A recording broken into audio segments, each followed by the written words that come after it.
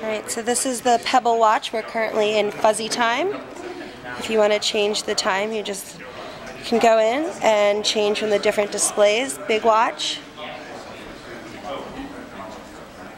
Tic-tac-toe, this is one of my favorites. We also have green.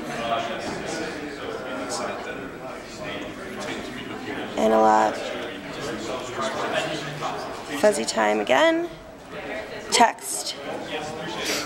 And then I skipped over the binary watch time, which is the more difficult one for people to read. For the ones who understand binary, right? Right, exactly. You can set your alarm as you would with the watch. Music, this is a really cool feature. Start playing your music. It's playing from my phone. I have a question for you. And then I can change onto the next song. Let me get you off. And then you're able to customize, as Eric said, so you just go into your settings, you can change, it knows automatically. How can you change the font size? Let me just get through this.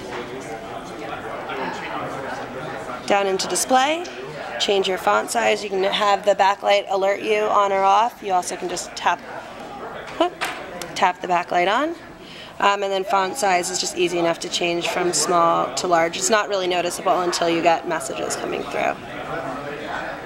Okay. How does the notification alert for the messages, for the iMessages and SMS look like? I need one to actually show you.